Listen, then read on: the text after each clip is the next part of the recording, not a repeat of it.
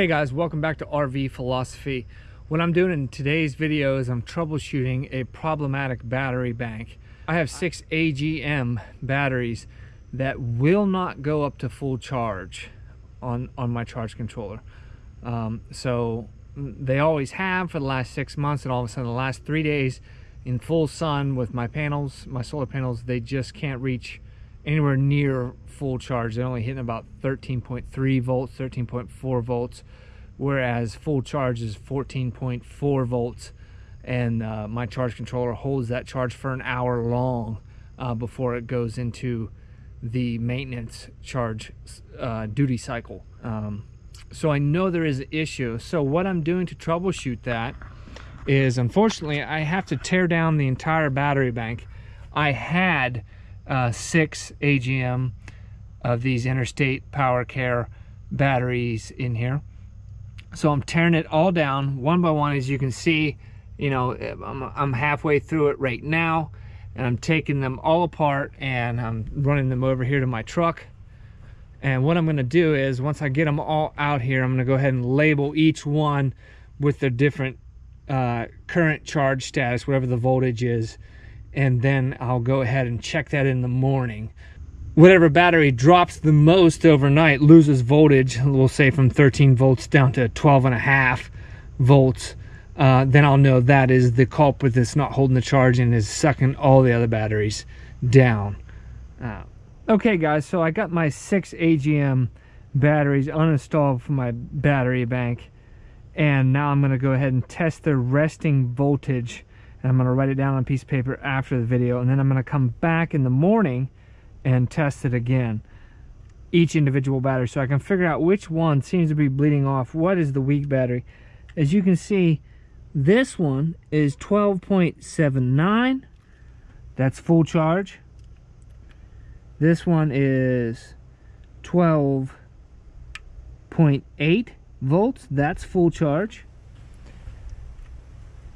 This one is 12.8 volts. That's also full charge. So we're halfway through here. Let's figure this out. Yes, that's my phone right there, so I can see what I'm actually recording. This battery is 12.81 volts. That is full charge. This one is 12.8 volts. That's also full charge. And this one is also 12.8 volts. That is full charge. So what we're going to do here is, you know, I have each of these numbered. As you can see, this is number 6. This is number 1. This is number 5. I will come back in the morning and test each battery. Being they're all full charge right now at 12.8 volts, I'll see which one has dropped the most or has lost the most charge. For example, if I come back and they're all still 12.75-ish volts, but one of them is 12.5 volts, that means one of them is going bad.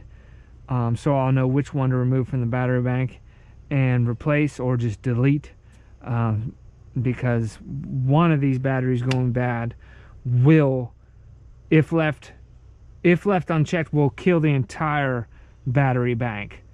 And where I'm sitting right now, this only started happening 3 days ago. It would not reach full charge, whereas it always would beforehand. So it's a relatively new phenomenon. So it's either the batteries or it's some type of issue with the charge controller. But I really don't think it's the charge controller, because it's still functioning normally. When I plug it into my laptop, all the parameters seem fine. But it really could be, but I'm really thinking it's one of these AGM batteries. So we'll go ahead and find out, and I'm going to check back in with you in 12 hours in the morning. Thanks. Okay, so it's the morning the next day here. I went ahead and tested each of these batteries with this Midtronics battery tester here. And what I found, lo and behold, was the number 6 battery. I went ahead and numbered them all before I pulled them. Only has 785 cranking amps, even though it's showing 12.72 volts, which is a full charge for a 12 volt battery.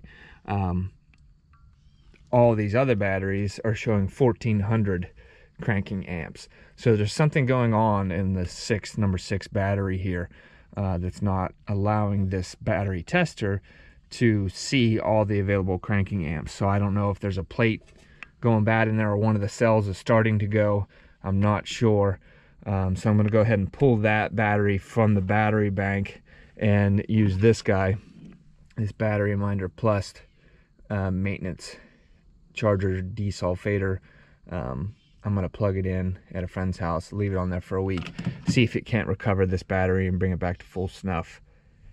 Okay, so after getting the bad battery removed, I went ahead and installed these 4 batteries back in for right now. In under 2 hours, the entire battery bank went to full charge in the morning sun, hit 14.5 volts, stayed there for 1 hour, and then came down to the float charge that it's doing right now. You can see in the bottom corner here it says float, which is simply a maintenance charge cycle. So that was definitely my problem. One bad battery in the bank was just drawing all the power, drawing it down. Now, had I not taken the bad battery out, which was number 6, which was right here, it would have continued to draw down all these other batteries, not let them reach full charge, not let them have the proper maintenance cycles, full charge cycles, and it would eventually killed, that one battery would have killed the entire battery bank.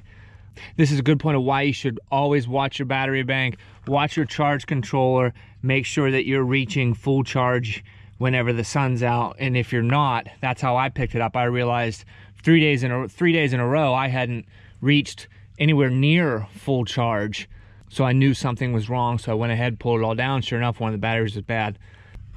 So that's how I found and diagnosed my battery bank problem and what to do. You got to remove the bad. It's like cancer. Pull it out and delete it essentially. So I'll figure out if I can get that battery replaced, or if I can I have a smart trickle charger desulfator, expensive battery charger. I'll run it on there for a week, see if that takes care of it, if that brings it back up to snuff on the battery tester. Not sure, we'll wait and see. Thanks for watching, guys, and if you have a chance, please subscribe and support the channel. Thank you much. Bye-bye.